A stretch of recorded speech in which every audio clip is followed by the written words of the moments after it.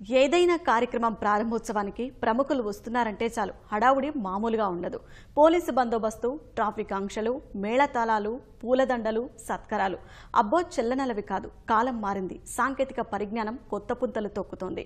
డిజిటలీకరణతో ప్రారంభోత్సవాల తీరు మారుతోంది. రాష్ట్ర న్యాయ వ్యవస్థ కూడా కొత్త పంథాలో నడుస్తోంది. తెలుగు రాష్ట్రాల్లోనే తొలిసారిగా డిజిటల్ విధానంలో కోర్టు హాల్ ప్రారంభించి సత్తా చాటింది. కృష్ణా జిల్లా తిరువూరులోని న్యాయస్థానం విస్తరణలో భాగంగా 1వ తరగతి అదనపు జ్యుడిషియల్ మెజిస్ట్రేట్ కోర్టు హాల్ నిర్మించారు. తెలుగు రాష్ట్రాల ఉమ్మడి హైకోర్టు న్యాయమూర్తి జస్టిస్ రామసుబ్రమణియన్తో నిర్మాణాన్ని ప్రారంభించాలని జిల్లా న్యాయమూర్తులు నిర్ణయించారు. దూరాభారం కావడం, ఒక రోజంతా వెచ్చించాల్సి రావడం, పైగా గురువారం హైకోర్టులో ముఖ్యమైన కేసులు విచారణ ఉండడం వల్ల న్యాయమూర్తి తాను రావడం సాధ్యం కాదని సమాచారమిచ్చారు. ఎలాగైనా వారితోనే ప్రారంభించాలని నిర్ణయించిన జిల్లా న్యాయమూర్తులు అందుకోసం అత్యాధునిక సాంకేతిక పరిజ్ఞానాన్ని వినియోగించాలని నిర్ణయించారు. ఇప్పటికే పలు ప్రారంభోత్సవాలను వీడియో కాన్ఫరెన్స్ ద్వారా ప్రారంభిస్తున్నారు. వీటి ద్వారా ప్రారంభ ఉపన్యాసం చేసేందుకు మాత్రమే అవకాశముంటుంది. న్యాయమూర్తి చేతుల మీదుగానే తెరలాగించేలా చేయాలని భావించిన జిల్లా న్యాయమూర్తుల ఆకాంక్షను తిరువూరులోని వాహిని ఇంజనీరింగ్ కళాశాల విద్యార్థులు సాంకేతిక పరిజ్ఞానం ఆధారంగా నెరవేర్చారు. మొబైల్ సాయంతో పనిచేసే ఈ వ్యవస్థకు ఓ సంక్షిప్త సమాచారం పంపితే తెర తెరుచుకునేలా రూపొందించారు.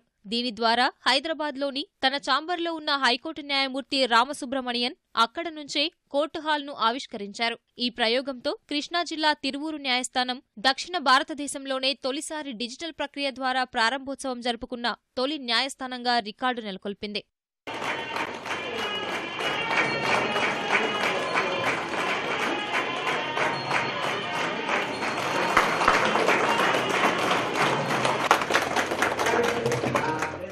తెలుగు రాష్ట్రాల్లో తొలిసారిగా డిజిటల్ ప్రక్రియ ద్వారా కోర్టు హాల్ను ప్రారంభించడం ఎంతో సంతోషంగా ఉందని ఉమ్మడి తెలుగు రాష్ట్రాల హైకోర్టు న్యాయమూర్తి రామసుబ్రమణియన్ అన్నారు. రాష్ట్ర ప్రభుత్వం సాంకేతిక పరిజ్ఞానాన్ని విస్తృతంగా వినియోగిస్తోందని, అందుకు అనుగుణంగా న్యాయస్థానాల్లోనూ కేసుల విచారణలో సాంకేతిక పరిజ్ఞానాన్ని వినియోగించేలా చర్యలు తీసుకుంటున్నట్టు తెలిపారు. న్యాయస్థానాల్లో డిజిటలీకరణ ప్రక్రియను వేగవంతం చేయాలని సూచించారు. సరికొత్త సాంకేతిక పరిజ్ఞానాన్ని వినియోగించిన న్యాయమూర్తులను, బార్ అసోసియేషన్ను న్యాయమూర్తి అభినందించారు.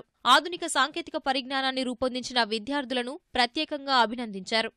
జనరల్గా మనం ఏ మోటార్స్ నన్ను ఆన్ చేయాలంటే లైవ్గా దగ్గరికి వెళ్ళి టచ్ చేసి ఆన్ చేస్తాం, లేకపోతే దగ్గరలో ఒక రిమోట్తో ఆన్ చేస్తాం. ఈ పర్టికులర్ ప్రాజెక్ట్లో ఏంటంటే వరల్డ్లో ఎక్కడి నుండైనా ఒక చిన్న ఎస్ఎంఎస్తో దీన్ని ఆన్ చేయడానికి ఉపయోగపడుతుంది అనమాట. ఆ ఎస్ఎంఎస్ ఇవ్వడానికి కోసం మేము ఒక సిమ్ ఇన్సర్ట్ చేసాము. ఇందులో ఈ స్టూడెంట్స్ యొక్క గొప్పతనం ఇక్కడే ఉంది. ఆంధ్రప్రదేశ్ రాష్ట్రం డిజిటల్ టెక్నాలజీలో అందరికంటే ముందుంది. ప్రతి ఆఫీసులో, అన్ని ఆఫీసెస్లో కూడా సిస్టమ్ పూర్తిగా కంప్యూటర్స్ మీద వెళ్తున్నటువంటి రోజులు ఇవి. ఇలాంటి సందర్భంలో తిరువూరులో ఒక మారుమూల ప్రాంతంలో ఈ డిజిటల్ టెక్నాలజీని ఉపయోగించి ఈ కోర్టు ఓపెన్ చేయడం అనేది చాలా అద్భుతమైన విషయం.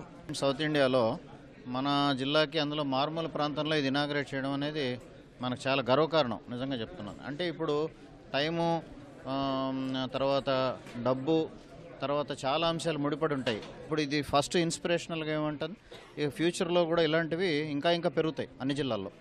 ఈ ప్రోగ్రామ్ ఎలా చేస్తే ఎంత మంచిగా చేస్తే సక్సెస్ఫుల్ అవుతుందని చెప్పి గడిచిన 2 నెలల నుంచి మేము మీటింగ్స్ పెట్టుకొని చేసుకుంటున్నాము. ఈ రోజుకు ఇది సాధ్యమైంది.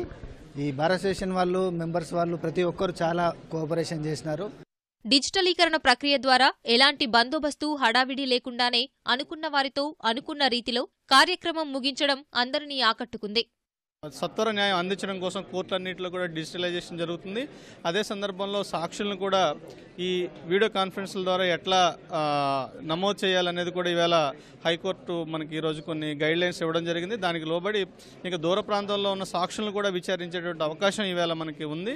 ఎప్పుడైనా సరే పబ్లిక్కి, ప్రజలకి అందుబాటులో ఉండటం కోసం తక్కువ ఖర్చుతో ఇట్లాంటి టెక్నాలజీని ఉపయోగించుకోవడం వల్ల ఈ టెక్నాలజీని డెవలప్ చేసి పబ్లిక్లోకి తీసుకెళ్తే దానివల్ల ప్రజలకు ఉపయోగపడుతుందనే సందేశాన్ని మనకి హైకోర్టు జడ్జి గారు ఇవ్వడం జరిగింది సార్.